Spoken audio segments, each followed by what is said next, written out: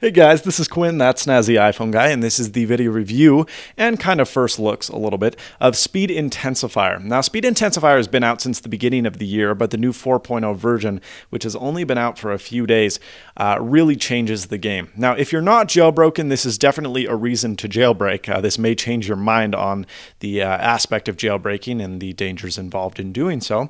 For those of you that know me, I'm a huge jailbreaker. I've jailbroken since almost whence the time you could. I mean, I was jailbreaking before there were even official tools, before Ponage tool, and you had to kind of do stuff in the command line back in the days of iPhone 1, back in 2007. So I've been a huge jailbreaker. It's come miles and miles over the past few years. Stability is much better.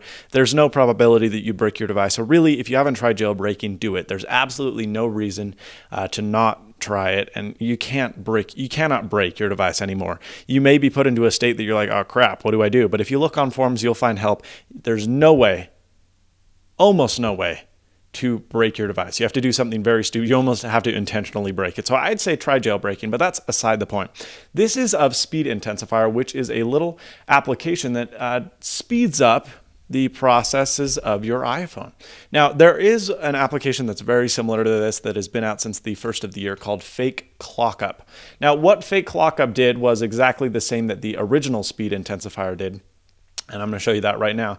As you can see, animations are nice, but they're a little bit slow, and sometimes you want them to go a little bit faster. So what Speed Intensifier allows you to do is select an interval in which you can speed up the transitions on your iDevice. So we're going to change it to 4 here, and you have to respring in order for changes to take effect. So we're going to, sorry, this isn't my iPod, and I'm doing it through a camera, so it's a little bit tough to use.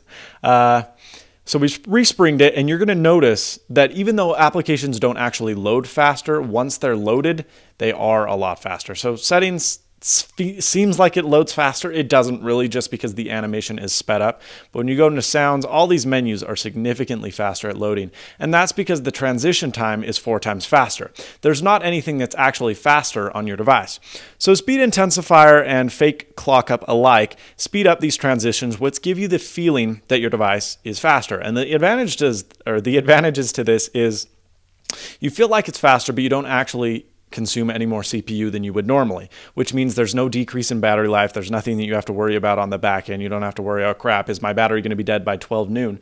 Because it doesn't actually speed up the CPU of your phone and of your iPod. It just speeds up the transitions. Now with Speed Intensifier 4, that all changes. There's a thing called Speed Intensifier add-ons, which you can add, and it adds 3 little winterboard widgets, and you can overclock, speed up, or underclock your CPU, which actually will overclock your CPU. So it removes those battery limitations on your iPhone, because if you weren't aware of it, your iPhone and your iPod were all pretty well underpowered. And that's one thing Apple does to get such the great battery life, but at the same time, you don't really have the full power of your iDevice. And this removes that restriction, so you will notice battery to die quite a bit faster. It consumes about 1% every 3 to 4 minutes. So for practical use, you wouldn't want to have this enabled. But for example, if you were going to be doing some heavy duty gaming or processing, or you really needed the CPU out of your iPhone, you could be able to do this using this application. And you'll notice that applications that typically take a very long time to load significantly faster, and things are much faster on the back end than they were before. And it really just is really something that's pretty incredibly cool. So Speed Intensifier is a free download. I don't know if it will continue to be free once development has pretty much been completed, but right now it's free from the Insanely I repository.